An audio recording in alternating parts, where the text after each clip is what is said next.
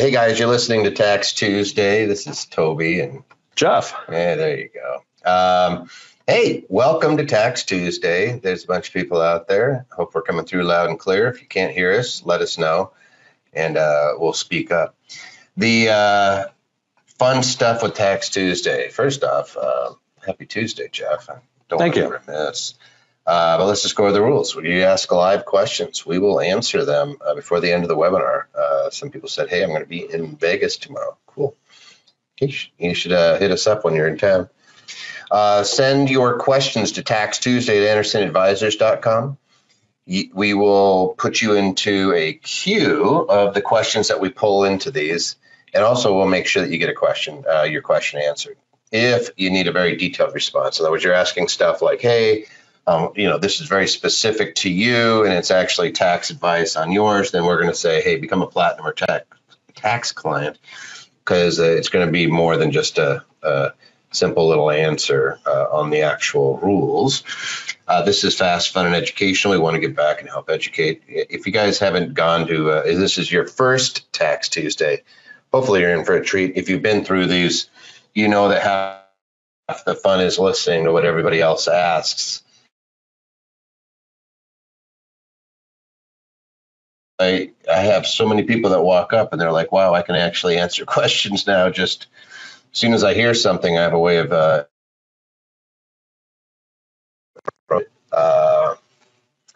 let's see, somebody says, oh, here we go. Definitely 1 hour. Hey, no, we don't usually hit the 1 hour. Let me see if I can move it just does not want to drag. There we go. You guys ask really long questions and it eats up my whole screen sometimes, so we'll get it.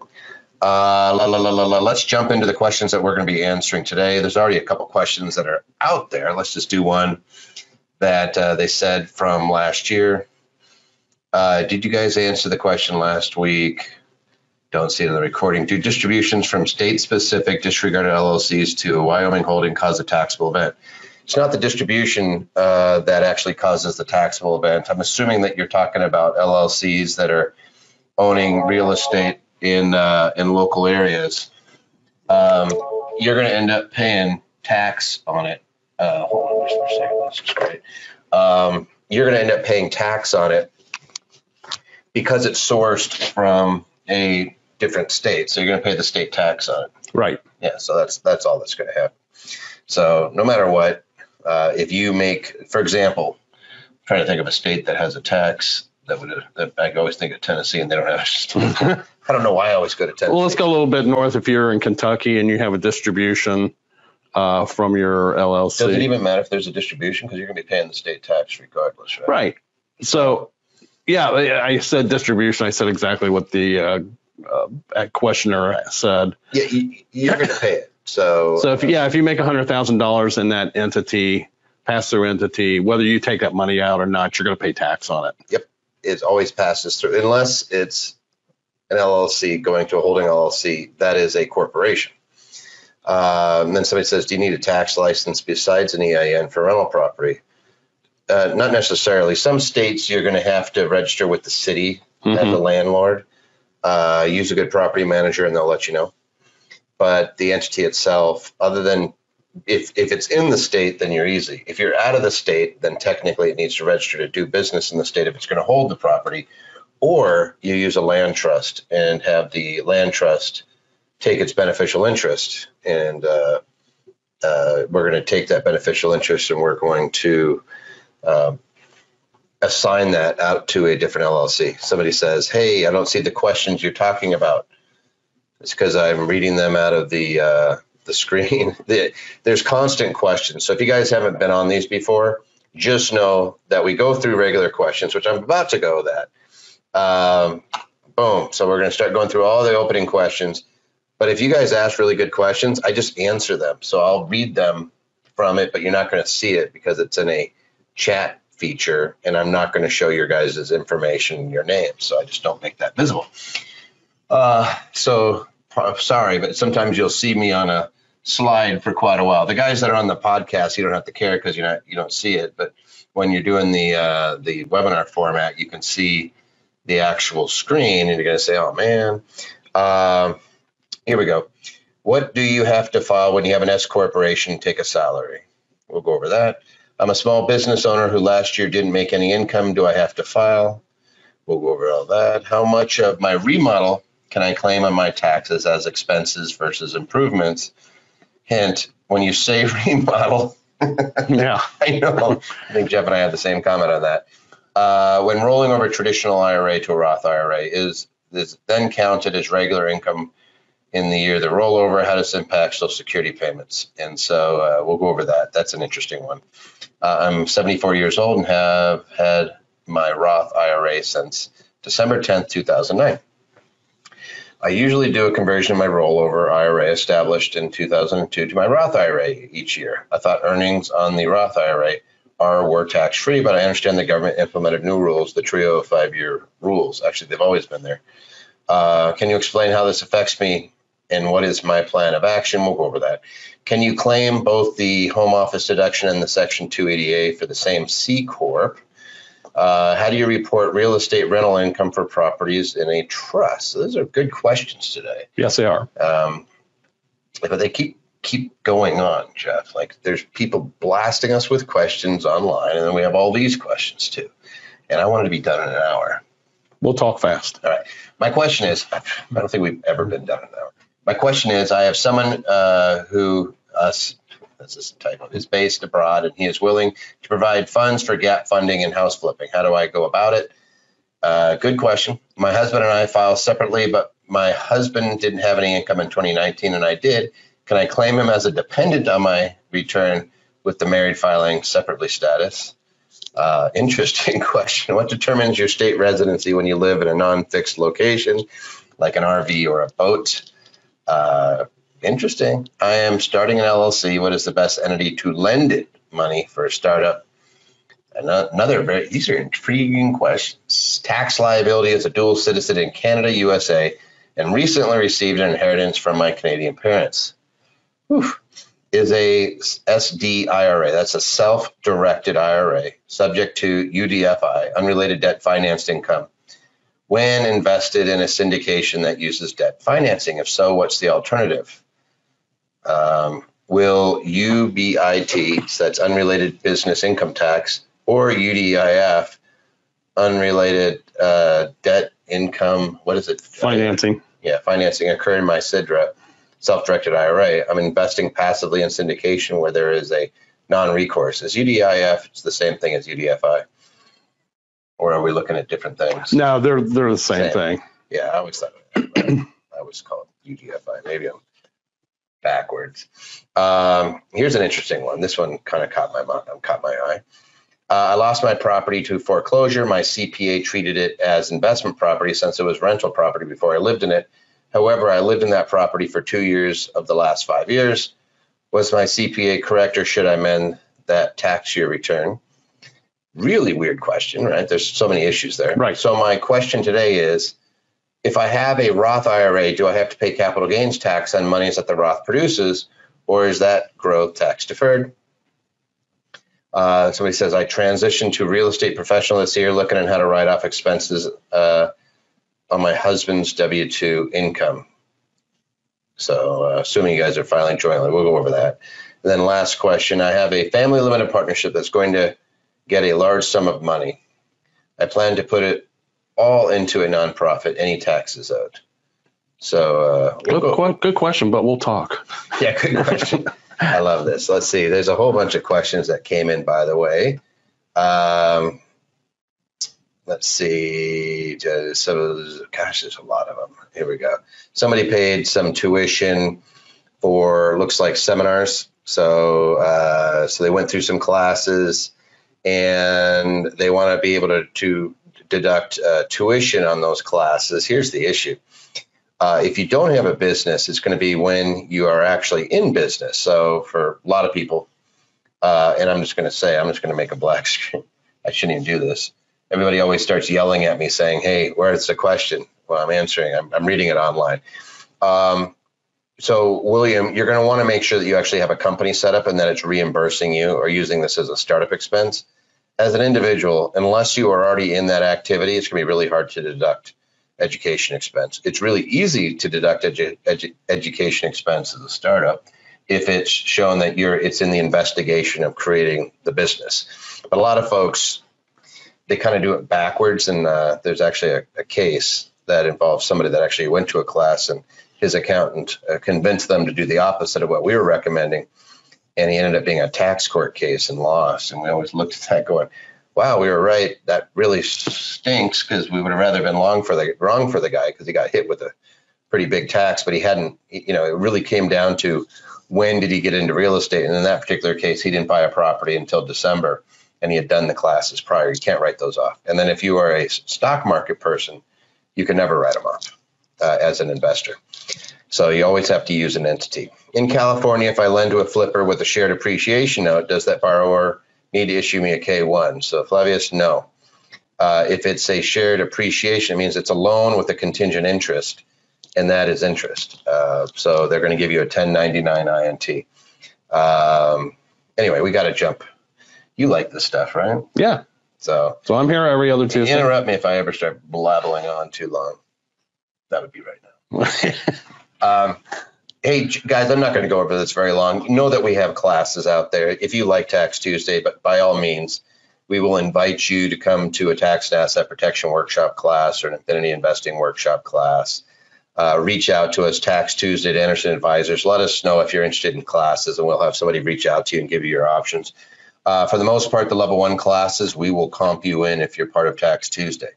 So the tax and asset protection workshop, there are 3-day workshops. They're all over the country.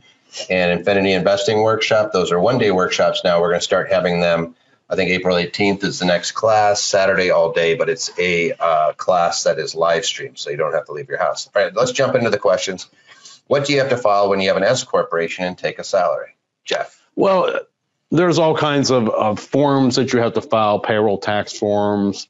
You may have to register with a state for withholding if you're in a taxable state. You may have to register with a city or county if you're like in Kentucky or Ohio.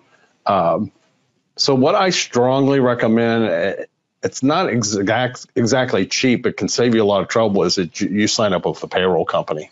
Payroll companies, just say this, they may cost you like $50 a month or something like that, if you're doing consistent payrolls. Or you just go online and you do one, and it might cost you $100 or $200 for the year. But they do all the tax filings. Right. It's so much easier than trying to do it yourself. And somebody says, and it's worth it. Yeah, they can tell you if you need unemployment or not, workman's comp or not. It's this is one of those areas where you think you have yourself covered and you don't. I'm going to give you guys something else too. If you are somebody and you have between 5 and 20 employees or thereabouts, there's something else you should know that exists out there that's going to make life easier for you. It's called a PEO. I'm just going to write it up there so you can always look at it. I am going to write PEO, and that's a professional employee organization. For those of you guys in California, for example, this is a big one, because if you had contractors in your business, there's a good chance AB5 just made them into employees. So it's so much easier not to deal with the nonsense. No more 1099, that's correct. What you want to do is, instead of you becoming an HR and developing your own, if you're between 5 and 20 employees, it's not going to be worth it. Use an outside company. And the reason that it's better for you, because you'll end up paying about the identical as if you did it yourself, because they will save you money because of their rating for things like workman's comp and unemployment, because they have all the employees, and they get benefits, pooled benefits. So they get a master group plan. I wish you could do this as one person. You can't. I think most of them, it's the minimum is 3. It could be 3 family members, so it'd be husband and wife and a child, or another friend or parent or whatever, brother, sister, you name it. And then you get access to things that only group plans that only groups get available to. So PEO is something that you should look at. If you are a small mom and pop, 1-person, 2-person, husband and wife, then you might want to go ahead and just use a payroll company. There's some easy ones, ADP out there, and Paychecks, and there's a ton online, Patriot. And some of these companies, if you're taking payroll and you want to set up a retirement plan, you can actually work with the payroll company to help you with that out too. And so you're not messing up those plan requirements. Yep. And here's another, like, there's some great questions coming in here. So that nobody can see. Yep. Nobody can see. Would it make sense as a one self-employed person to pay yourself a salary? This is where it gets really interesting. And it depends on how much you're making, because you have to look at it. There's two calculations that we have to do now. First off, if you're self-employed and an individual, you're going on a Schedule C. You will be paying Social Security, they call it self-employment tax, but it's old age, death and survivors, and Medicaid on up to $137,000 on every dollar. And it's, when you add those things up, it's actually 15.3%, but you get a small deduction for half of it. So you end up, it's 14.1% is the easiest way to look at it. If you set yourself up as an S corp, you avoid that on about 2/3 of that money. So it ends up saving you about $10,000 a year on that scenario. But on the, on the flip side, if you're at 30,000, it may not make much of a difference at all, and you're using a corporation. So it always, the answer to all tax questions is always calculate, get your pencil out and determine whether it makes sense from a tax standpoint. But don't forget about asset protection. Don't forget about estate planning and business planning. Make sure that everything kind of all falls in line and works. And, there's other fun stuff, like an S corp gets audited 0.02% of the time versus a moderate, $100,000 sole proprietors at 2.4. Sole proprietors lose 94% of the time. S corps lose about 60% of the time. So like when you're looking at it, it's like, hey, S corp starts looking better and better and better. Right. That's why we like them. All right. So that's the answer to that question. There's a few others.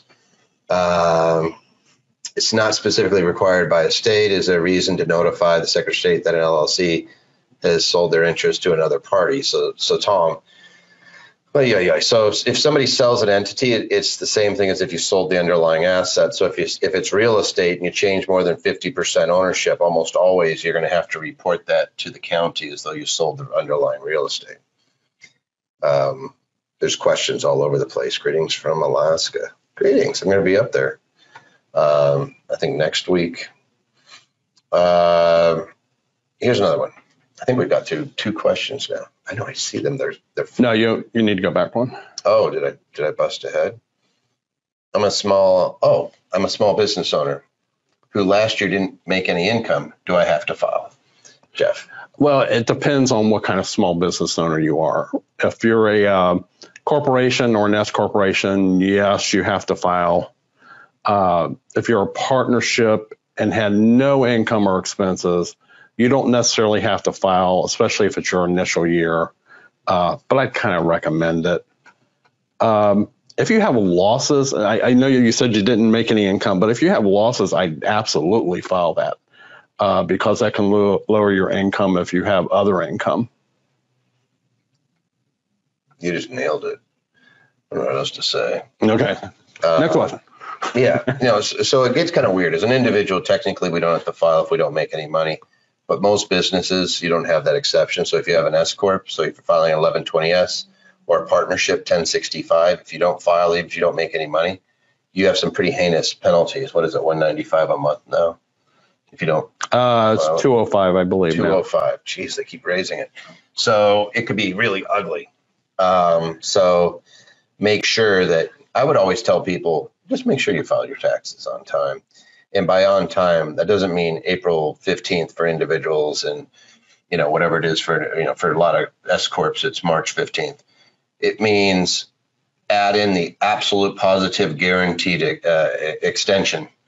So we're really talking about filing your taxes by September and October. Pay your taxes if you owe any, but if you don't owe any, still do the return. Mm-hmm. And as Jeff said, there might be some tax reasons why we want to do it, because we can capture some losses, even if we're just carrying them forward. If you're sole proprietor, by the way, take that loss and offset your other active income. Even if you're not required to file, you may be able to carry that loss over the next year. Yep. Well, if you're sole proprietor, you're taking that Oh yeah, if you as an individual, you could still just keep carrying that forward. How much of my remodel can I claim on my taxes as expenses, excuse me, versus improvements? Well, what we were talking about earlier was once you call it a remodel, you're almost saying that it's all improvements. Mm-hmm. So you have to kind of separate out what is an improvement from what is a repair. Mm-hmm. And one of the other things, I see this maybe the only time I can bring it up, but this may be a time for cost segregation if it's substantial. Yeah, so Jeff's hitting on something that's really important, and actually a couple of things that are really important. Number one is when you do something on a property, it's going to fall in one of two categories. It's either a betterment to the property that's going to make it worth more, or it's fixing something that's already there. The repair is deductible. The betterment is depreciable. And the level of depreciation depends on whether or not you've done a cost segregation or whether you're choosing the default MACRs or the straight line depreciation. In English, if I have a property and it's residential property, like rental properties, it's going to be 27 and a half years. If I have a commercial property, it's 39 years, unless I do an engineering study or cost segregation study and break off the pieces. It's really easy when you do a remodel because now you have the invoices directly, in which case you may have some of those things where you're writing them off over 5 years, 7 years, 15 years. All of a sudden that remodel doesn't look so bad. You may not want to write them all off in 1 year. You may want to let them just offset your income for the next 5 or 6 years out of the top bracket. The other thing that's really important is there's a safe harbor for repairs of $2,500, which means if you do something for $2,500 in a property, you call it a repair period, whether it's a betterment or not. You're allowed to do that and the IRS can't audit it. So that's really good. Something we don't talk about a lot, but I got the question the other day, is making improvements or remodeling my personal residence. And actually, we want the opposite to happen. You want those to be improvements. They're not deductible. You can't expense them anywhere. Mm-hmm. But it does increase your cost basis in that property. So the more improvements you have, the more your cost base is going to be. Mm-hmm. Very good. Flippers. That's always the question we get. Like, they're fighting like crazy to call something a repair, and you're selling the house. Yeah, you're just going to add it to your basis anyway. In the case of flipper, everything goes into your cost basis. Yeah, so it's like, All right. Somebody else asked, I purchased a Wyoming LLC that is over 2 years old, and I'm applying for an EIN. EIN has gotten so detailed, the use of the LLC is being considered for several different functions. What is the best selection to make EIN simple, easier for someone else to apply? Can I apply for it? KC, it's just an EIN. Depends on whether you want that LLC to be taxed as disregarded as a corporation or as a partnership. That's all you're doing with your EIN. I think they might be thinking of something else, the type of business, because I would just decide whether you want it to flow onto your return or be on be somebody else's. Yeah, the form to get the EIN is fairly simple. And some of your answers aren't even binding, like as far as what year end do you want, what type of entity it is. Hey, Elijah just asked a good question. Can taxpayers who don't actively participate in real estate activities but own a rental still qualify for the rental real estate loss allowance? There is no such thing. No. What you do is passive losses offset passive gain with two exceptions: active participation or being a real estate professional. So if you have rental property, that is per se passive unless you meet one of those exceptions. Now, do you think he might be talking about that $25,000 rule? That's active participation. So he says you don't actively participate. Oh, sorry, never mind. So I'm just saying that the two exceptions are active participation or a real estate professional. Right. But great question, Elijah. And that's how hard it is. Like, with people always get rental properties confused with capital gains and capital losses. A capital loss, you can use $3,000 a year and offset your active income. With rental losses, you can't use it at all. unless you dispose of the asset, in which case then you can take all those losses that you didn't get to take before and take them all in 1 year. All right. I waited till 70 to receive Social Security and I'm getting a salary. Should I ask ADP to stop taking out Social Security? I don't think that's a choice. Yeah, I don't think it's a choice, Olga. I think you still have to. It stinks. And they don't even put it aside. They just put it right in the general fund and then they spend it. Somebody says, hey, to write off a class, do you have to have the corporation set up, the LLC already set up? No. What you want to do, what's the best situation is before you go to the class, make sure the business is set up. Because after you go to the class, well, then you have some, you're going to be amortizing a lot of it. All right, let's jump on to more questions that are in the actual the PowerPoint. All right. There's so many questions coming in online, guys. Like, it's nuts. So I will get to as many as I can here in a second. So somebody just says, so is it right I can write off anything over $2,500 as an expense on your primary home? No. Jeff, you can't write off anything with your primary home. Right. You can only write off things that are income producing properties. So it has to be a rental property. Your home, when you do stuff, you just add it to your basis. Yeah, you just want to keep track of all those expenses and improvements. And yeah, the exception is if you're fixing up your house to sell it, then I think you can write it off right away. I think. If I'm in the recesses of my head, it says, hey, if you fix up your house to sell it, it's not even something you have to do on basis. I think you actually take it as a deduction. I'm not sure. But for the most part, no, you can't do it on your personal house. I am 74 years old. Congratulations. And I have had my Roth IRA since December 10th, 2009. I usually do a conversion of my rollover IRA established March 8th to my Roth each year. So what they're doing is they're taking a piece of it every year and they convert it. So maybe it's 5, 6, whatever, however many thousands of dollars a year. Maybe it's 10,000, maybe it's 20,000. I thought earnings on the Roth IRA were tax-free. They are, but I understand the government implemented new rules, the trio of 5-year rules. Well, so your conversion is never the issue. It's the earnings once you convert. Right. So once you convert your traditional to your Roth, you're going to pay tax on that conversion. And then as long as you hold it for 5 years after the conversion, and every year you're having a new conversion, you have to wait 5 years or the gains on that money will have a penalty imposed. Is it a penalty or is it tax? It will be subject to the tax. Subject to tax. So you have 5 years from conversion, 5 years from contribution, and what's the other 5 year?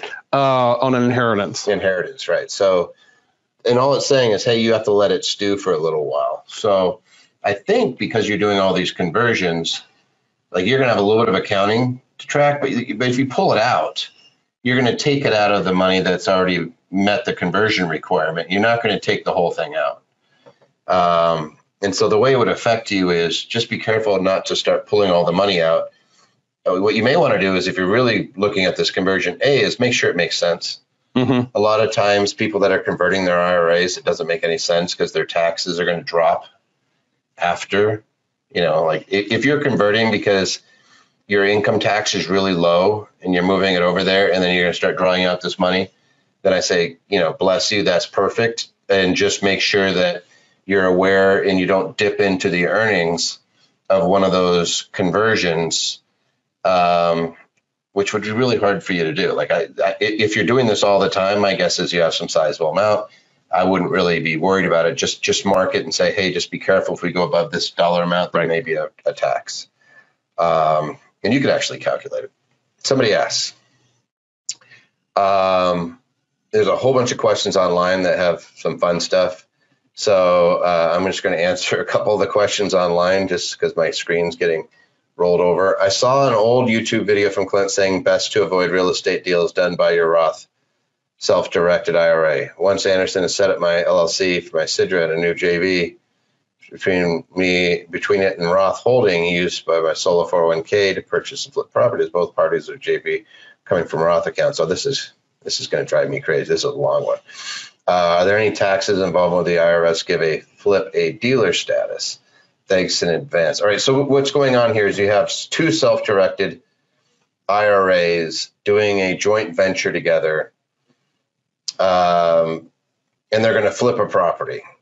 So technically, there's no guidance on whether that's UBIT is what you'd really be looking at there. It's not, so dealer status is you and me, and we don't want to be a dealer. There's dealer status doesn't really get nailed onto an IRA. Right. It's going to be UBIT, and there's no cases on it. So they always say, the rule of thumb is anything less than 6, I'm not going to worry about. That's just other people's. I'm just going to say that there's no guidance on it. But if you're buying a house, then technically they're kind of looking at it saying, hey, as long as you don't do it too often, we're not going to yell at you. If you have an S corp and a SEP IRA, do you have to take out those distributions out of W-2 box 1 wages on a SEP? You're making the contribution of 25% of the amount that you're taking. So I don't even think you can defer. The only thing you take out of the box 1 would be employee contributions, which you normally wouldn't have on a SEP. And get a refund on the payroll taxes previously paid. Oh, do you get it? You're still paying self-employed You're still. Yeah. So if you did, it would only come out of box 1. It wouldn't affect Social Security or Medicare. Mm-hmm. So there would be no change. It would actually be the employee's money, and they would get the recovery. Yeah. So because what you're asking is, in your situation, if you're doing the SEP, the S corp's contributing 25%, or the businesses, which I'm usually going to go to a 401k anyway, because I do want to do what you're contemplating, which is the deferral, which is much better, in my opinion. You can do both, by the way. Solo 401k actually has the deferral and the 25%, whereas the SEP is just the 25%. But you're not paying the payroll taxes on that. Yeah, the employer contributions are never going to reduce your payroll taxes. Mm-hmm. If you change ownership from a California LLC to a trust, then Wyoming LLC is a beneficiary. Can someone follow the chain? No, it's almost impossible. Are you following expenses deductible as we start up expenses? Are you following, I have no idea what that question is. Sorry. Are the following expenses deductible as startup expenses for a partnership? Let me see if you asked something else. I don't see it. It looks like somebody got caught midstream. Does a trust instead of a corporation better for sole proprietorship in California? No, the trust doesn't give you any protection. Realistically, if you're going to set up a business, you want to have the wall around you. You don't want to be subject to having somebody take all your stuff because the business fails. Right. All right, let's jump back into these ones where Jeff can actually see them. All right, Jeff, can you claim both the home office deduction and the Section 280A for the same C corp? I'm going to say no, but for technical reasons. Okay. Typically, if it's a home office deduction, we are only seeing that on a sole proprietor. Yep. And a sole proprietor cannot claim Section 280A deduction. They're not going to have corporate expenses. Okay. And since I said it was a C corporation, what we actually want the C corporation to do is not do a home office deduction.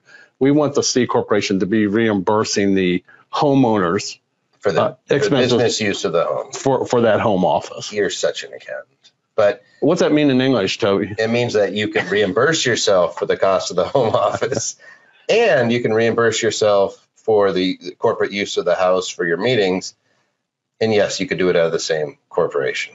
So Jeff's cool. He and I both went to the same thing. When you say home office deduction, that's a phrase that you use with the sole proprietorship. When you say a business use of the home reimbursement, that's something different. It's not reportable by the individual. It's not calculated for depreciation recapture. It's basically a bunch of free money out of the company. If you haven't heard of these concepts, you need to go to a TaxWise there. I'll just make it simple. You need to come to a tax and asset protection or come to a TaxWise because we go over those. And that's about, those two together are probably a good $20,000 a year of money in your pocket that the company can reimburse you in write-off. How do you report real estate rental income for properties in a trust? I don't know. It's going to really depend on what kind of trust it is. If it's an irrevocable trust, did I say that right? Yeah, if it's irrevocable and it files its own tax return. Right. If it's a revocable trust like a grantor trust or a living trust, or they go by about 100 different names, it's going to be taxable to the grantor, which is you. So somebody just asked me whether did we intentionally skip over on rolling over a traditional IRA to a Roth IRA. We went over that. Yeah. Tim or Benny, you need to go back. We hit that one.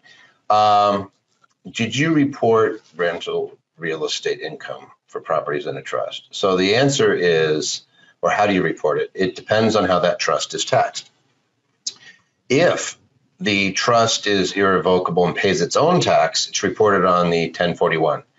If it's irrevocable and it passes it to the beneficiaries, it's going to go via K1 to those beneficiaries. And what is that going to go? Page 2 of Schedule E? Yeah. Well, no, actually, page 1 of Schedule E. Page 1, they're just going to go straight on the front. Right.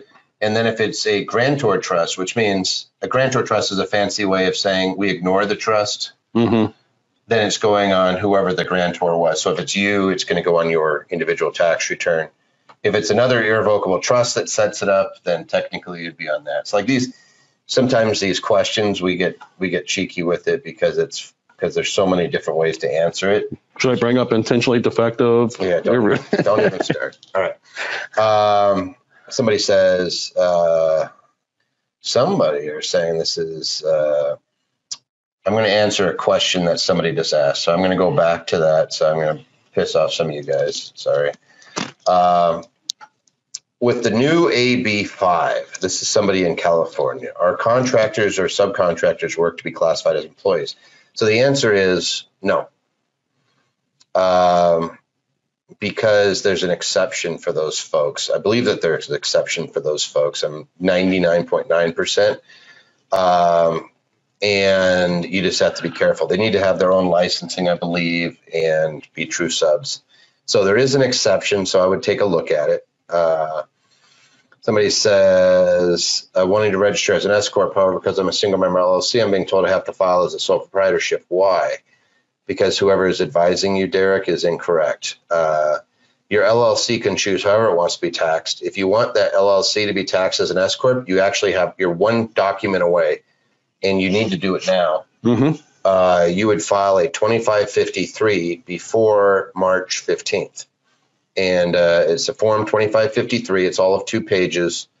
You fill out a little bit of information, you sign it, and then magically your LLC will become an S corp, and the IRS will confirm receipt of that and make sure it's, so barring any surprises, you're going to be treated as an S corp. If whoever told you that just doesn't understand, doesn't understand them. Yeah. Somebody else says, can I change my tax year for my LLC taxed as a C corp last August? Yeah, you can actually file your tax return within 12 months. Yeah, for your initial return, you can make your year in whatever you want it to be within 12 months. After that, you have to get permission from the IRS, and that's on the form. It's, I want to say 1128, but anyway, you just request permission to change your fiscal year. So, Rick, it really comes down to it is if you just set it up, then you could just file your tax return. And if it's August, that means that you'd be due in what, 15th day of the 3rd? Yeah, we would probably go, if it's due in August, so it would be due. No, his tax year end is August. So the end of August 30th. So then he would, is it the 4th day it's the 15th day of the 4th month, or is it the 3rd? 15th day of the 4th month. So then after the year end. So September, October, November, December. So December 15th. December 15th. So as long as you file it by December 15th of this year, you'll be fine. I sold a rental property this year without an exchange. Can I chip away the capital gains taxes with write-offs I may not be thinking of? Tina, you can actually do a qualified opportunity zone. And potentially, as long as you set up a fund before, I think it's June 28th, you could defer the whole thing. And yeah, you could still chip away at capital gains. If you have any losses on capital losses, they'd automatically be used to offset. But yeah, there's plenty of things. The other thing you do is, well, we won't get into too many of them. Lots of questions going in. Here we go. Let's jump on to some more. My question is, I have someone who is based abroad. And we actually take these questions directly as they come out. Sometimes we do a little bit of spell check on them, but sometimes not. And he is willing to provide funds for gap funding in house flipping. How do I go about it? So first off, let me just set the table, Jeff, and then I'll ask you your opinion. A gap funder is somebody who's he's a lender. They're a lender in a house, and if it's flipping, it means you're buying the house to sell it. So this is somebody who is, so I don't know if they're foreign or if they just live abroad, and whether they're a U.S. citizen or whether they're a non-U.S. citizen, but let's just assume it's a non-U.S. citizen who's loaning money to you so you can flip houses. Then how would you go about it, Jeff? Getting money is very simple. There's no forms to file. There's no returns to file just for getting the loan from the gap funder. I would suggest if you're getting money from offshore, you're not giving them your banking information. You don't want your account to disappear? Yeah. Let's assume this is somebody you know. Oh, okay. So this is a reputable gap funder. So everything's hunky-dory. You develop the house, you build the house or flip it. You're going to have to get money back to that person to repay the loan and give him his share of the interest or however you decided to divide up the income. That income portion is going to be subject to withholding. Usually it's a 30% rate depending on where they're at. Mm-hmm. So if you give them back, if you've borrowed $50,000, you can give them back $60,000. There's $10,000. That $10,000 is going to be subject to about $3,000 of withholding. And they're going to have to file what's called a 1040 NR. Right. It's a 1040 non-resident for U.S.-based income. Hopefully we have a treaty with the country. Yes. And the treaty may say, hey, you don't have to do the same amount of withholding. Sometimes they go down to 15%. Sometimes they don't require any withholding at all. It just depends. So as far as the mechanics of it, though, just do a note and then we'll worry about the tax later. Like you want to make money and then worry about it.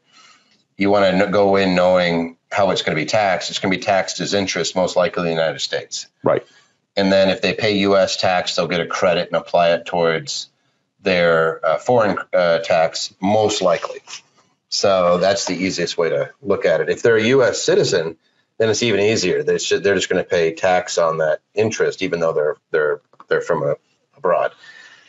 If somebody says, "Hey, does the home office work with an LLC and reimbursement?" Yeah, as long as it's taxed as an S corp or a C corp. Technically, even as a partnership, you could do it. And you don't even have to own your own home in any case for that. You can be renting an apartment and that's still subject to reimbursement. Mm-hmm. Yeah. Somebody else says, if you reimburse yourself for business use of the home, do you still have to depreciate the home? No, you're not depreciating it, but you're reimbursing yourself as though you are, and you don't have any recapture. And the section of it, what is that? 288. Like I could actually give you the publication, Robin, if you shoot me a.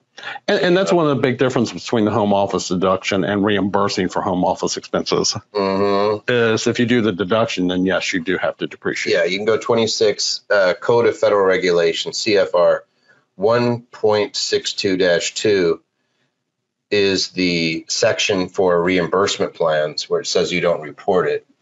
So that's CFR 1-162-2. And any expense is 26 USC 161. That'll allow any ordinary necessary business expense, right? So it's not right. 160. So those are your two sections. 280A is where you're going to find the ability to not have to report tax. It's G2 if you want a specific site, but otherwise just shoot me an email and I'll point you to a bunch of other stuff. So let's see, which two do you recommend? I don't know what that's referring to. California can backtrack to have the S corp. Can you backtrack to have the S corp reimburse you? So can you go reimburse for something that the S corp that as an employee expense? So I actually can answer this one. So if you have an accountable plan, you're supposed to do them quarterly. If you go back, just know that if contested, you could potentially lose it, but I just don't see it being contested. If you incurred the expense and the company reimburses you, then frankly, I've seen people reimburse stuff that was incurred 2 and 3 years ago. You either document it as a loan to the company or as contribution, and you can always return that money to you at some point tax-free. Right. My husband and I, this is fun. This is Jeff's favorite one. My husband and I file separately, but my husband didn't have any income in 2019 and I did. Can I claim him as a dependent on my return with the married filing separately status? And unfortunately, the answer is no, because if you're married, you can only claim yourself, your own exemption. Nobody else can claim that exemption. Yeah. So if you want to claim the husband's exemption, you have to file married filing jointly. Mm-hmm. So you're going to have to file jointly if you're going to claim him as a dependent. Otherwise, he's his own, right? Right. Yeah. Head of household? No. No. If you're married, you can't claim head of household. Yeah. So divorce him or...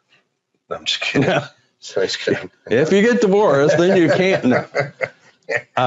And I know there's reasons that people file separately, but just from a tax viewpoint, it normally doesn't work out better. Wow, somebody just asked another really good question. You guys, I'm getting killed with questions today. Can they so somebody's saying, can a business reimburse you for a percentage use of your house? Yes. Realistically, like you guys are starting to hit on these things. Whenever you're an employee of a company and the business gets a benefit from something of yours, it can reimburse you for the business use of that, or in some cases, 100% of it, regardless of how much is used for the business. So like on a cell phone, they don't care how much use is business. It could be 5%, but it can reimburse you the entire amount of your cell phone bill in your cell phone. Same thing with equipment and same thing, just period. Now, your house, when it reimburses you, it's reimbursing you for the right to use your home as an administrative office. It doesn't even have to be the principal place of business. It's where you do your administrative activities, so long as you're not doing them elsewhere. So you could even have another office that you visit on a daily basis, and as long as you're not doing the P&L and the books and things like that in that office, just make sure you're doing it from home. Company can still reimburse you. Now, most people, they have a business, like if they're our client, where they probably have a management company, it's probably located out of state. There's a lot of reasons to do that. Not the least of which is complete anonymity, making something that's going to last a really long time, making it so nobody can take it from you. But one of the side benefits is you need a house. I mean, you need a home office, and you need to have meetings, like statutorily. Like you're really creating a nice scenario for yourself to justify expenses, and it can reimburse you under any reasonable methodology for calculating what that value is. And you actually, the IRS gives you the schedule on reimbursing yourself for the depreciation on the house, for the utilities, even cleaners, and it's going to be a percentage. And some of the court cases, they're going up 70%, which blows me away because I'm always nervous when you get 25, 30% something, and that's on the high end. There was a case where they just got trashed and they got 42%. And it was because they're using their garage to store product. So I just look at it and say, hey, as long as you're creating a nice situation, like you're actually doing the calculation, and I have a calculator that I give my clients. As long as you're doing the calculation, you're justifying it, you can literally have a company reimburse you for that portion of your house. We just did one where we did the calculation, and the client receives $34,000 a year. And that's an actual portion of the expense. They live in the Bay Area, so it was it was an expensive house with lots of real estate taxes and all that fun stuff. It's not a small amount. And then you have some of the other houses where it's $5,000 and $6,000 a year. That's tax-free, buddy. So that's something that you should never. So how do you determine what is a reasonable home office write-off? You do the test. You do the calculator. If you reimburse yourself business use, do you have to depreciate it? Nope, we already answered that. You do not. You reimburse yourself the portion of the reimbursement because the business is getting the benefit of using the home. How does the home office work with an LLC and reimbursement? Eva, assuming that it's an S or a C Corp, it literally just reimburses you out of its income. And there's a whole bunch. when will you post your YouTube of today's webinar? Kim will probably be sending you guys a recording of it right after, so probably be tomorrow. And then we'll post it on YouTube. Usually it takes us a couple weeks to get it up to YouTube. I know we do a lot of them. Somebody says YouTube has 2019, 9 for 2020 date posted. So 9 for 2020. Yeah, that's weird. I have to figure that one out. Or none for 2020 posted. We do so many we have to post into the future. All right, we'll figure that out. All right, let's keep going on to these questions because Jeff just keeps talking. I don't know why he just keeps doing this. Yeah, let's go. All right. What determines your state residency when you live in a non-fixed location? So Jeff is going to go right around the country for the next 5 years in an RV. Me and my cats. You and your, what kind of cat? I don't have a cat. I have two Persian kittens. My favorites, Peaches and Clint. All right, so they're cute. So I will show you pictures someday if anybody wants. All right, if you live in a non-fixed location. So tell me, where do you reside? So the primary rule that the states look at is the 183-day rule, which means where did you spend most of your nights? If you're traveling between 3 or 4 locations and you have more than 183 nights in one state, that's what's going to be your residence is. Now, since I like to move around a lot from state to state to state, you bounce it around. Got to keep ahead of the feds. Then I'm probably not going to have joke about stuff like that. These guys, Jeff is a CPA. He's been a CPA for a really long time. How long? Since 90. I've been practicing since like 91. 91, so a couple of years. I have people who work for me that aren't that old. Yeah. No, so let's say I'm going around in my RV. It's going to be, and I'm not staying 183 days in any particular state. They're going to look at where's my driver's license? What else, Toby? Oh, they're going to look at where you actually vote, where you're. Sometimes they actually look and see, like if you're California, you're going to count how many lumens or whatever it is you're using. Whatever your bits of electricity, I forget what it's called. You blast me. They're adding everything up. They're looking at where your kids are going to school. They're looking at things that are normal. Like, so for you in your RV, they're probably going to look and see where you're registered to vote, where your driver's license is at, where your insurance lists your address, things like that. That tag on your RV could be an indicator of where you're, what state you're in, because that's usually supposed to be where that vehicle is garaged. Now, there's whole groups out there that do this stuff, and I know they're going to say like the Dakotas, Texas, Florida are great states because they don't tax you and they're pretty easygoing. So but if you're not living there, like if you're literally just showing up there for one day, it's not going to work. They're going to say if a state wanted to come get you, like let's say you're in California a lot, they're pretty aggressive. They're going to say, where do you actually spend your time? And they're going to try to backtrack to figure out where it is that you're ultimately located. Right. So it's always fun. Somebody else says, can a solo K be a joint venture partner to buy real estate? The partner is the owner of the solo K. That's awesome. So technically, yes. But you got to be really careful. But you can partner with your own solo K. What you can't do is enter into transactions after. So you can't lift up a hammer. You can't benefit it in any way. The better route usually is to borrow money from your own K and then create use it for your real estate and pay it interest and all that fun stuff. But technically you can. You can actually, there's something called a ROBS transaction, which is called rollover as a business startup. And you could use your qualified retirement account to start up a corporation that then runs a regular business. People do that all the time when they have a bunch of money in their retirement account and they want to buy a franchise or something. It's their second career.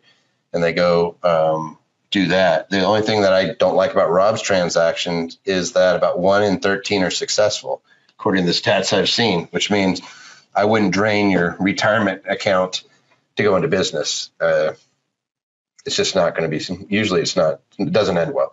I have a revocable trust. At year end, does K1 from my multifamily investment in my name and my social security number or in the name of the trust and my social security number. So Kim, I would make sure that it's going to your living trust just to make sure it's out of your estate. It's not going to matter from a tax standpoint though, at all. Anyway, somebody else asks, how do you tax a basement rental in a primary home? So in other words, they have a basement that they're renting out. Mm-hmm. So they're going to break their house into two pieces. They're going to call one of it their personal residence, and then a portion of it they're going to call a rental. How do you protect yourself under those circumstances? I've tried stuff, Meg. I've tried putting that in, like that portion of the home into an LLC. You can do that. You're going to have to use a trust to do it, and then take just the beneficial interest, that small portion. I have never seen that tested. I've never seen somebody go to loggerheads on that. What you're really going to want to do is make sure that you have the right type of insurance and get yourself an umbrella policy, because you're opening yourself up to a ton of liability by bringing people into your home. Just make sure, depending on the state, but you have a good homestead. If you don't have a good homestead, make sure there's a big loan against the house so someone doesn't get any bright ideas. It's usually a lawyer that gives them these bright ideas of attacking you for stupid stuff. Mm-hmm. And when you say basement, I immediately think mold, even though it may be a great basement. And that's just because you see so many cases. Somebody asked, when does the book come out? It's already gone to print, Sherry. The print house that we use had some sort of equipment malfunction, and it's supposed to be out literally in the next few weeks, and we're going to send it out to everybody. I think we have electronic versions for everybody in the meantime. We fully expected to have it done and printed out by now. It's just we've run into the print problems, and we're, if anything, we're too loyal, so we stick with companies. But we'll get it out to you. All right, next question. There it is. If I'm starting an LLC, what is the best entity to lend it money for startup? Just my personal opinion, you lend the money yourself. Mm-hmm. You don't start up another entity to lend money to your LLC. Just my opinion. Right. It doesn't really matter. Like, so if I have an LLC and I'm going to loan it money, so this gets fun. I actually had this question yesterday from a dentist. So here's what I would suggest. If you are going, like if you are lending it money personally, like you want to protect it, mm-hmm. It gets interesting. Sometimes what's more fun to do is to go ahead and buy a CD, go to the same bank where that LLC is banking, and get a line of credit using that LLC as its security. Right. And what that does is it gives the LLC access to the line of credit. You still have your asset, and it starts building up credit for that LLC, so that eventually you don't need to keep that CD anymore. It takes about 2 years to do that. So I've actually done that transaction on a couple of different occasions for different startups, and it works like a charm because the bank's super happy. They always have an asset. They charge you. They used to charge me $50 a year for the line of credit, and then you only pay interest if you actually use it. If you do that, you're still making some interest on your CD. The other route is you can just put it directly in to the company as a loan, right? Buy a CD, have the line of credit there, and then pay yourself interest to get more interest out of it. You could do that too, and you could actually, yeah, that's a good idea. Work some money out. But it actually works really, really well because in the credit world, like whenever you say lending, it's cash, collateral, or credibility. It always comes down to those three things. Your credibility cannot be established without getting some credit. And here's an easy way to start a relationship with the bank, and they tend to like that. Couple more questions that came in online. There's probably about 50 online right now. I know I have to get through them. What's the best way to send contributions for senior investors if they want monthly versus yearly?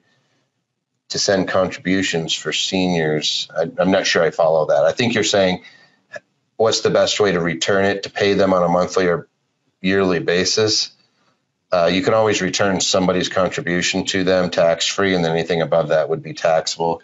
You have the K1 that's going to go out to them, if I'm hearing that question. If a solo 1K puts up earnest money deposit on real estate purchase with an assignable contract, does 1% of the assignment fee go back to the solo 401K? Must it go back? Yeah, unless there's another party on that contract. If there's somebody else that you had to pay in the middle, then no, you'd have to put the net. Can Form 2553 convert the LLC back 3 years and 75 days? No. You can sometimes go back and do a late election. There's a revenue procedure that allows you to change an LLC to an S corp for tax purposes. I shouldn't say change the LLC to an S corp. It's change it from whatever if it's a sole proprietorship, if it's disregarded, to an S corp. You can do that for the previous year up to where you file the tax return, so long as you follow the revenue procedure. Well, you can go back 3 years and 75 days. You can elect that far back, but the IRS doesn't have to approve it. Oh, so you can do a later election. Can you go back 3 years and 3 years and 75 days? Oh, okay. So Jasmine, I strike my no and change that to a yes, according to Jeff. You can go back 3 years and 75 days. And there's no guarantees. There's no guarantees you're going to get it. The rev procedure is almost a guarantee. It's not a guarantee, right. But have you ever had one rejected? Usually it's for a technical issue with the form or with the entity. So if you've wanted not just because they hate us. Yeah. That's cool. So you can go back there. Somebody says that. So that's interesting. Wasn't aware you could go back that far. Learn something new every day. That's why I listen to Tax Tuesday. All right, I'm just trying. Let's keep going on. Somehow we got over an hour. Let's see. Tax liability. Oh, this is crazy. Tax liability as a dual citizen in Canada, USA. Recently received an inheritance from my Canadian parents. So the problem with being a dual citizen is you're subject to tax in dual countries. So we'll start off by answering the inheritance question first. In the U.S., when you get an inheritance, there's no tax to you on that. I'm assuming it works similar in Canada. Canada treats, when somebody passes, that's Canadian, they treat it as though everything was sold on the date of the passing. And so you end up paying 50% of the capital gains, which is ordinary tax. So they treat it as though you've sold half the assets, is what you end up paying tax on, half the assets as though they were sold. So there's going to be a tax hit on the Canadian side. And then the rest of it depends on where you live. Now, as far as the dual tax, like between Canada and the USA, you really don't pay dual tax. You usually get some kind of credit for the tax paid to the other country. I think that Canada, like, this is one of those situations where it could hose them. Yeah. Because you're going to, like, here's the thing. In the US, you have a huge exclusion. It's 11 million plus, 11.4 million per person. You're probably not going to have any USA tax. It does. If you're above that, then you probably could, and you'd have the Canadian tax, because the USA taxes you based on your citizenship, where Canada taxes you based on residence. So they're going to say, hey, where were the Canadian parents? We're going to tax that. You're a citizen there, so then it comes down to where do you live. They're still going to tax it because the parents were there. And then the USA is going to tax you because you're a citizen of the US. Even if you're a green card holder and you're a resident here, you're going to get taxed on worldwide. It's just, so this is something where you really do want to have somebody take a look at it to make sure you're doing it right. And I have some pretty good Canadian accountants I can send you to too. There's some good folks up in Vancouver, and then they're pretty familiar. They're familiar with all the provinces, so they tend to be pretty good with the CRA. Moving on. God, we have a lot of questions that are still drilling in. Somebody actually write, can you write off your pet frog? David, no, I don't think so. Can you write off your pet frog? Only if it's a poison dart frog that you're using to make chemical remedies for.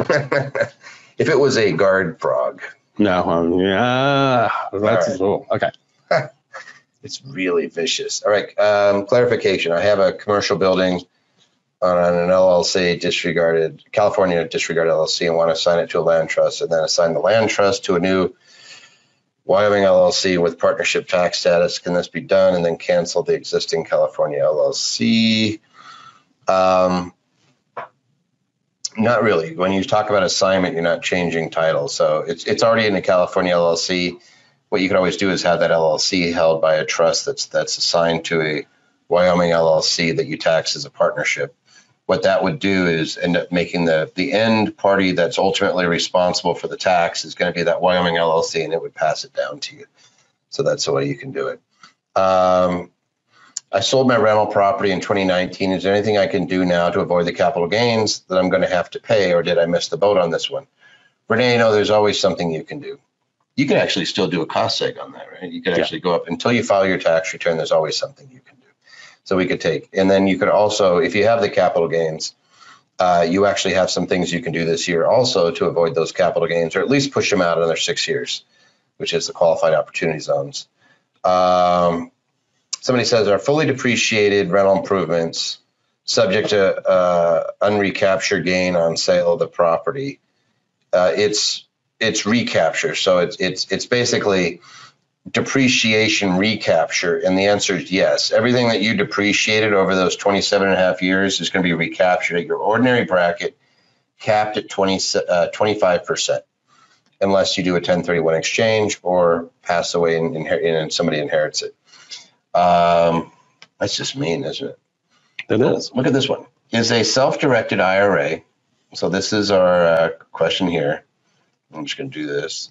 Is a self-directed IRA subject to UDFI when invested in a syndication that uses debt financing? If so, what's an alternative? The UDFI, if it's being passed from the syndication to the self-directed IRA, they're going to have to recognize it. Yeah. So on your K1, it's going to say non-recourse financing or recourse financing. Right. You know, unless your syndicator just doesn't. And I'll tell you right now, there's a lot of syndicators that don't, in which case you're supposed to report it. It's 990T. But most people, like, they don't ask for it and they don't push it and then they don't pay it. So if the IRS came in, you'd be in a little bit of hot water. But yes, it's still subject to UDFI. If you want to avoid it, the easiest way is to roll that into a 401k. 401ks are not subject to UDFI. And there, it goes away. See how easy that was? You cannot be an IRA with debt. You cannot use debt in an IRA without paying tax on it. You do not have to pay tax on debt in a 401k. Therefore, you have a very good reason to roll that self-directed IRA into a self-directed 401k to avoid that tax. Same type of issue here. UDIF, which is UDFI with the IF backwards. Right, I have no idea. Right. It's supposed to be UDFI. Yeah. So again, I grab these questions from people, and always, sometimes we clean them up today, and really clean up too many. I'm going to shut them off. Will UBIT or UDFI occur in my self-directed IRA if I'm passively in syndications where there's a non-recourse loan? So it doesn't matter about the recourse, non-recourse. You cannot sign on to a loan. You cannot have a recourse loan, for example, in your own self-directed IRA. You just violated it, or 401k for that matter. If you have a non-recourse loan, then the self-directed IRA pays on the loan, on the income produced by that phone. It's called unrelated debt finance income. It's debt finance income. So if it's making half the money is because of the debt, you pay tax on half the money. UBIT is another thing completely. It's unrelated business income tax. If you're passive, you don't have to worry about that. So if you're in a syndication and it runs active businesses like McDonald's and a bunch of other stuff, you don't have to care because your ownership's passive. You don't have UBIT. Right. If you ran a McDonald's in your self-directed IRA, you're going to have problems. And you're going to have UBIT because it's not going to let you have a leg up on the competition by not paying tax when, for the exempt organization. And that's whether you have a 401k or an IRA. Both are going to be subject to UBIT. Only IRAs are subject to UDFI. Don't you love that stuff? Interesting stuff. All right. Speaking of interesting, actually, there's a whole bunch of other questions. If you have a meeting at home, what's a reasonable reimbursement for home use? You call around and get answers or get quotes. That's the best thing. If I sell inherited property in Guatemala, what are the tax liabilities in the U.S. if I bring the proceeds back to the U.S. for investment? So you're going to have a Mexican tax. If you live here, if you're a resident of the United States, then you're going to have capital gains tax. you're going to get a credit if there's taxes paid in Mexico or Guatemala. Guatemala. Yeah, so excuse me, in Guatemala. I believe that we have a what's it called? A treaty with Guatemala. It's something where I believe that you're going to get a credit for it, but you'd pay it in Guatemala, and then you'd most likely get a credit, subject to reviewing the treaty to make sure that it's giving us that credit. When doing the CFR 1-62-2 reimbursement, do I need to have an accountable plan in place? Yes, so you still do it. It's accountable plan, and accountable plan's all of one page. Again, if you go through some of our classes, you're going to see them all over the place. If you're platinum, you already have access to all those. If you're not platinum, then you should be. Or you should go on to TaxWise, because I give out the accountable plans at that too. All of those are really easy. And by the way, none of these things are like, you can go to the tax and AP event and get, I'll comp you in. It's not going to be a big deal. Somebody asked, and they left, so I'm not going to answer a question that they left on. If you're recently divorced and choosing to live in the same house, can you claim the husband as the head of household as your dependent? So this is going back to the married couple where the husband didn't make any money. If they get divorced and they live in the same house, now can the wife claim head of household? No, because, well, no, for a couple reasons. One, he's not a qualifying dependent. Why not? They're not related. You're not related? So he's not a qualifying child. He's not a qualifying relative. He's not a dependent at all. If you take care for any adult that's not related, you can't qualify them as a dependent. It has to be related. The other issue is how who actually owns the home, how they're dividing expenses and so forth. And well, that stinks. Hey, what is the best email address for more info on the home office reimbursement? Hey, Patty or Susan's still on. Maybe you guys can kick them. Use the Tax Tuesday at Anderson, and then just make sure you're saying Toby asked for it, or they'll give it to you. Does S Corp profit and loss on 1120 flow directly to each of the two officers 1040? It actually goes to the shareholders, and yeah, it goes to their 1040 on page 2 of their Schedule E. You guys are stuck on this frog thing. You guys are mean. Let's keep going back in because we have a whole bunch of questions to answer, but I know we have a bunch that were already prepared. No, we didn't answer that. Go back to that one. That was a really cool one. I lost my property to foreclosure. I'm so sorry to hear that. My CPA treated it as an investment property since it was a rental property before I lived in it. However, I lived in that property for 2 years of the last 5 years. Was my CPA correct, or should I amend that year tax return? Jeff, let me just point one thing out before I hand this to you. If you made a mistake on your return and it was in all good faith, and then you find out that you were wrong, you're not under a legal obligation to fix the return. That's number one. There's nothing that says you're supposed to go back in and read the tea leaves and go back, oh my gosh, I think I made a mistake, now I have to amend. Because otherwise, holy credoli. What they care about is at the time you signed it, was it in good faith? Now, if you were wrong, they could possibly go back and hit you with accuracy-related penalties and stuff like that. But don't think that you're going to be like, oh my goodness, I'm going to have to go back and do all this stuff. That's number one.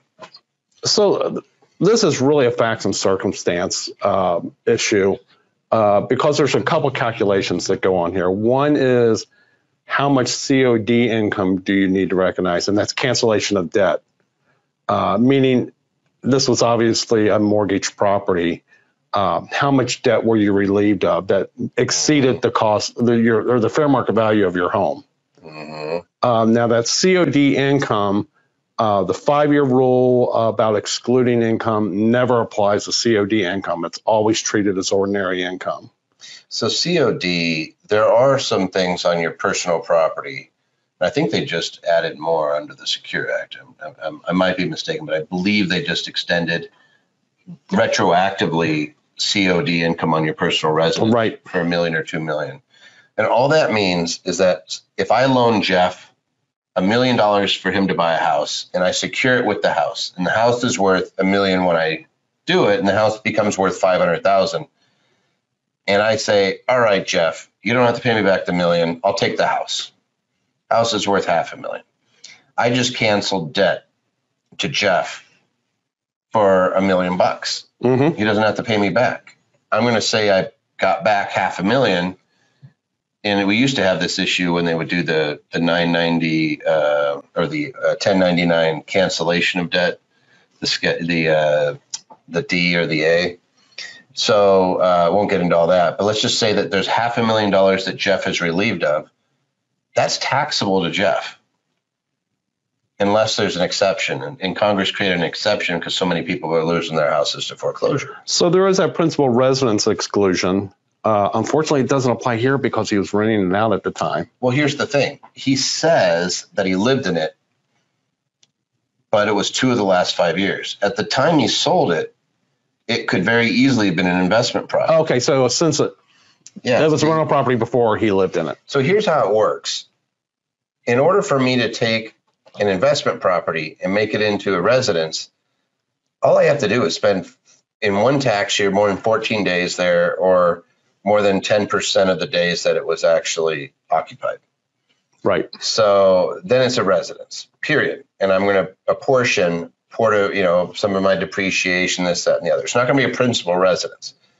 If I make it my principal residence, then I qualify for that 2 out of 5 year capital gain exclusion. It's section 121 on capital gains. But when you have capital losses, you can't write those off as an individual.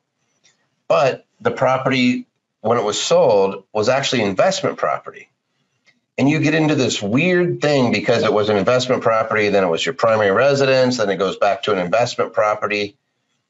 You get into this weird thing where you have to calculate different times what it was worth. Correct. So we're calculating the COD income, cancellation of debt income. We're calculating how much recapture there might be because you depreciate this property as a rental. And you're capturing how much loss you receive, because when you dispose of business property, I think it's 165, right? Right. And I think that's the one that catches people by surprise. They think there's just that COD income. Yep. Well, you could also have additional loss or gain based on just giving up the house. Mm-hmm. Somebody just said, this is funny. This is 401k.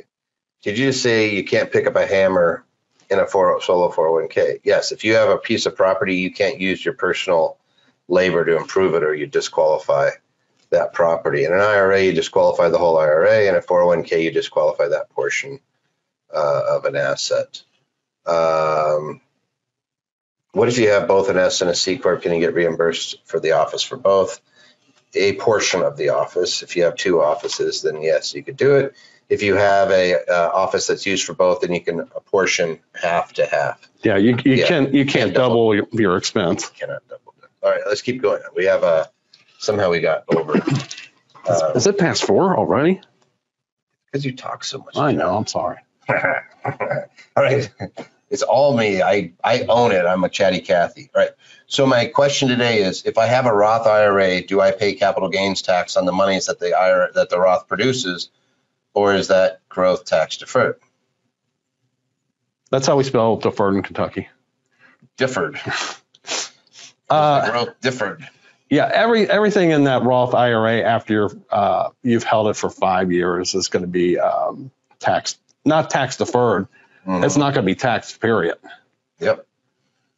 You don't have to pay tax on it as long as you meet the 5-year rule, like the 3 5s, the trio of 5 years. The trio of 5s. Wait 5 years, then you can do whatever. I have transitioned to real estate professional this year, looking on how to write off expenses on my husband's W-2 income. So if you are a real estate professional and you meet the test under 469C7, which is that 2-part test, which is the 750 hours, half your time, plus material participation in your rental real estate, then your real estate losses that would ordinarily be considered passive become non-passive. And you literally just check a box on your return on your Schedule E that says it's non-passive. And then that will offset your W-2 income, your spouse's W-2 income, assuming you're filing jointly. Yeah, also real estate professional does is it allows you to take your rental loss, your passive losses, mm-hmm. and real estate. So you're not really writing expenses off against the husband's W-2. You'll have the husband's W-2 on one line. On another line will be these big losses from all your rental losses. And that's how that works. Mm-hmm. So you just nailed it. So this person's actually ahead of the game. So all it means is that if you have active ordinary income and you have rental losses, and the rental losses doesn't mean you actually lost money. It means you could rapidly depreciate a section of the building or of the rentals, and it creates a paper loss. It's just going to offset your W-2 income at the highest bracket. So it actually is usually pretty tasty when you do that. I have a family limited partnership that is going to get a large sum of money. I plan to put it all into a nonprofit. Any taxes owed? I'm assuming that this large sum of money is going to be some kind of income. Mm-hmm.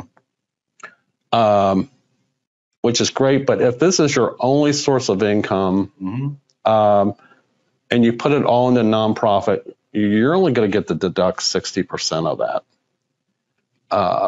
There's the 60% rule for adjusted gross income. Of adjusted gross income that so all this is going to go through your tax return as income, and then you're going to take a itemized deduction of up to 60% of your AGI. Yeah. So let's say you have a family limited partnership and it's going to get a large sum of money. I have no idea. You know the prince, you got it on an email and it says you're going to be, Mm-hmm. I always think that's what's going on. But let's say you have capital gains and it's gone up and you're going to sell and you're going to have all this money, you're going to distribute it out to the partners, and you say, you know what, I don't want to pay tax on that.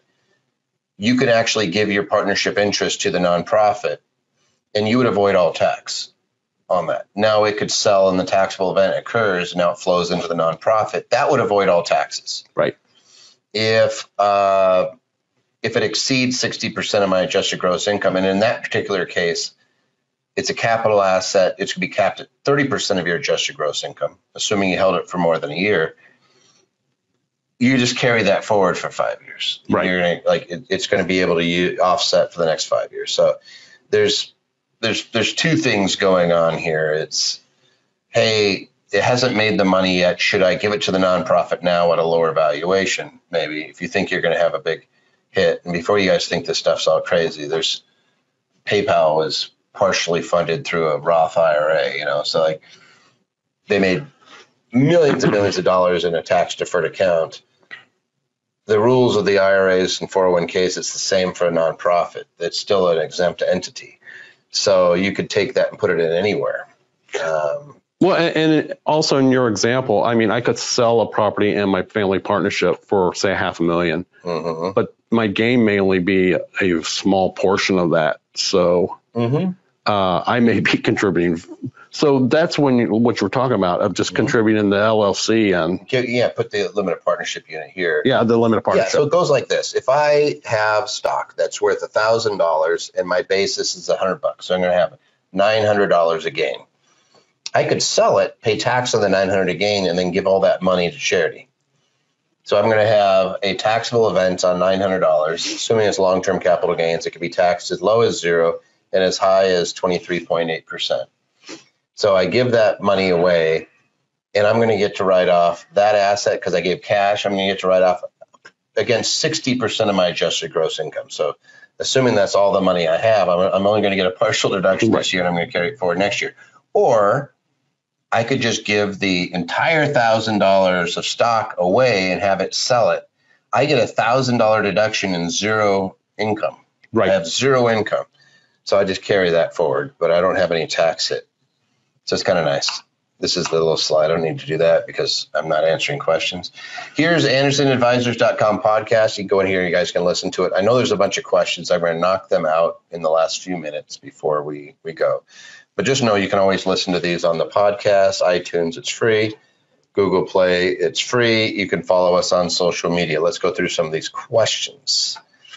A few of you guys asked really long questions. I'm not going to answer the really long questions. I'm going to answer the short ones. Can a holistic medicine be deducted in a C corp?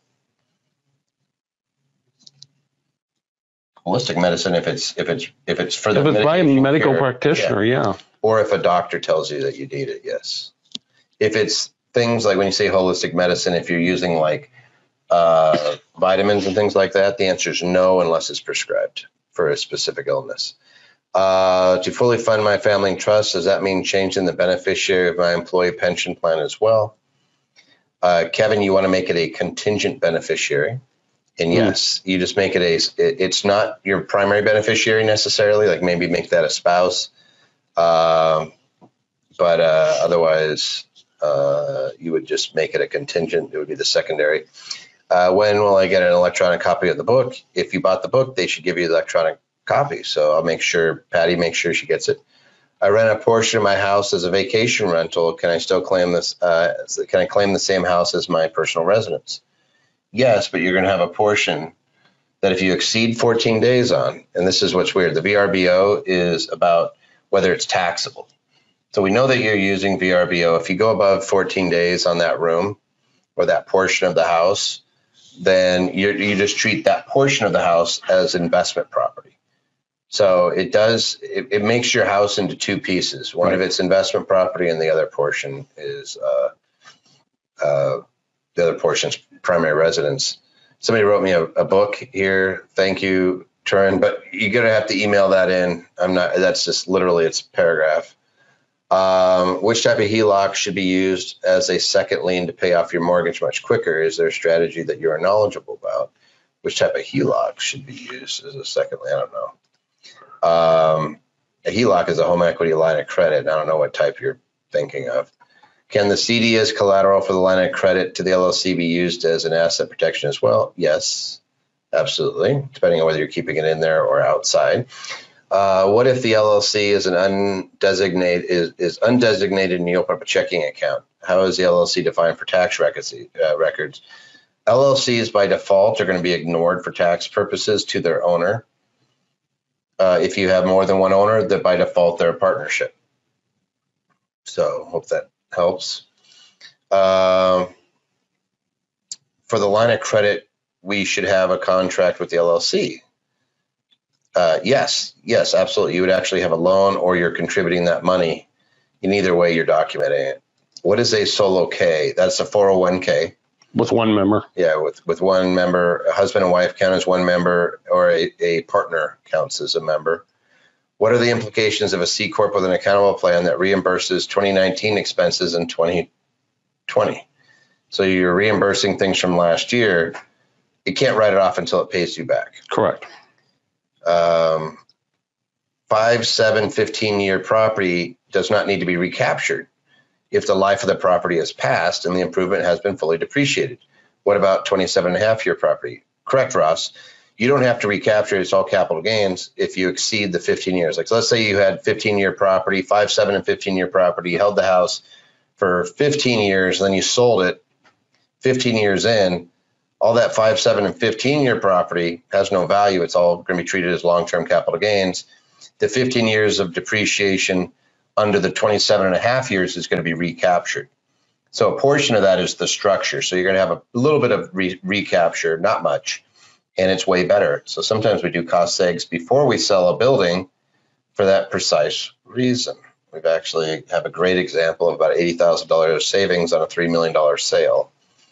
Does the rental income from a trust need to be reported on Schedule E, or can it be reported directly on Schedule 1, line 1 of the 1040? So if it's a 1041, it's going on. It's going on Schedule E, page 2. Yep, going on E. I live in Nevada. Can you or New York? Can I write off a red light ticket? No. Fines and penalties are never deductible. Yeah, you're toast. I had withdrew about $78,000 from my IRA last year. I know I have to pay tax plus penalty. I have W-2, and I am thinking, is there any way to save tax on the mess? Yes, I would actually give us a call on that one. Like, email us so we can actually have you talk to somebody to see if there's a way we can either undo it or minimize the tax hit. Yeah, there's some penalty exemptions. There's too many to list right now, but there are exemptions, and it's just a matter of writing the letters. And so you're going to want abatement. You're not going to want to write those letters yourself, though. Just never deal with the IRS on your own. If my self-directed 401k passively invests in my self-directed 401k, okay, this is two sentences that mean the same thing. If my self-directed 401k invests in a real estate syndication that is doing ground-up development, will I be subject to UBIT? No, you're never going to be, because the syndication, you're passive. Somebody says, do I write off my cat as my partner? Only if he has a frog. Yeah, you're mean. And yes, I do have a cat named Clint. And no, I didn't name it. Clint did, because he has a cat named Toby, and he thought everybody made fun of him. Yeah, so somebody was asking about real estate professional. It's 469C7. And you'd find this all over the place in previous Tax Tuesdays. They're all over the place, the real estate professional, plus on our website. Can I include my HSA out-of-pocket expense in the C corporations? The HSA would be a deductible expense. But if you have a non-reimbursed expense, could you reimburse it out of a C corporation? Yes. So I think yes, but your HSA is not going to be able to go through there. Nope. Question on a Roth IRA 5-year rule for multiple conversions. If Roth account opened 2017, made first conversion on 2018 and second on 2019, does each conversion have its own 5-year clock? That is correct. Yes. Now, when you're just talking about Roth contributions, once that clock starts, it runs for every contribution after that, but not the conversions. Mm-hmm. So it says, I have some cat lovers out there. If you guys saw my cats, you would die. They're absolutely cute. So we'll have a cat show one day. We'll actually say you guys can send in your cats, and we'll have a special Tax Tuesday for cats. I don't care if everybody's a dog person. I've had dogs too. Cats are cool.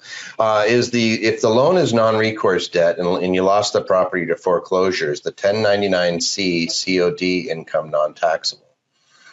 No. So if you had a loan and you no longer have to pay it. Oh, wait a second. So it's non-recourse debt. So if it's not theirs, it's just the property, then would they have COD income? On the property, maybe. On the property. But if it's they can't go beyond. But it's non-recourse, right? They can't go after them for it. Oh, no. The recourse debt was with. So the non-recourse debt. So it sounds like it was an asset loan. They foreclosed on the property, and somebody still gave them a 1099 COD. So they could go after them up to the amount of their security. Up to the amount of the security, that's it. So, and would it be non-taxable? No, it's going to still be taxable to you up to probably the amount of the security. Is that what you're thinking? Well, the only place I've ever, the only place I've ever seen where it makes a difference between non-recourse and recourse is with recourse debt. After they take your house, they can keep going after you. Mm-hmm. Whereas non-recourse, they can't. Their hands are tied. Right. So you're still a guarantor. So I'm just thinking of this differently. So yes, it depends on whether it's a personal residence or a business property. If it's business property, you get the loan, you get the loss on the property against that income too. Mm-hmm. What are the advantages and disadvantages of making a donation to a donor-advised fund through a provider? I know the Daffys well, Eston. So the advantages are you get the tax deduction now, and then you can allocate those funds over a period of years. The other downside is they don't have to give it to the fund, to the charity that you designate. And some of the funds have religious restrictions or restrictions on certain activities, like they won't give it to a religious organization. So some of the funds won't let you give it to your church, for example. So you would just check with the provider, but just know that that provider could change their mind. Not that I've ever seen one do it, just know that legally they could. If I purchase a single family home and rent it out until I can afford to buy it, is it better to buy it under an LLC, set up as a lease option? So it sounds like you buy it and then you rent it to somebody and you want them to buy it in the future, then a lease option is your best bet. So buy it under an LLC, yes, and then do a lease option for folks. There's some states that don't allow it, like Texas. They have a little bit of a weird rule on lease options, so just make sure that you can do it.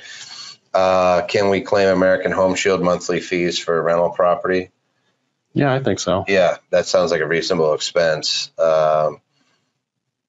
And ordered a few copies, would like to receive some. Say, okay, Patty, just make sure that Steve and some of these guys get electronic copies of the book. Real estate professional, we already did that. All right, so we've gone way over, and apologize for doing that. I think we got through most of the questions. There's a lot of questions out there. Some of if they were big, then we're going to tag you. And see, here's somebody says something cool. They saw my cat 3 days good. I enjoyed your microchip computer pens. Great rest of your week. And yes, your cat is lionly cute. See, so there's somebody. So you get a star, Johnny. Everybody knows my kitty. Can a COD from margin call be used to offset the capital loss? Can COD cause margin call selling options be used to offset the capital loss on Schedule D? COD. I've never seen a margin call where it exceeded the amount of the securities. Yep. Yeah, so that's kind of weird. Maria, we'd have to see a little bit more on that.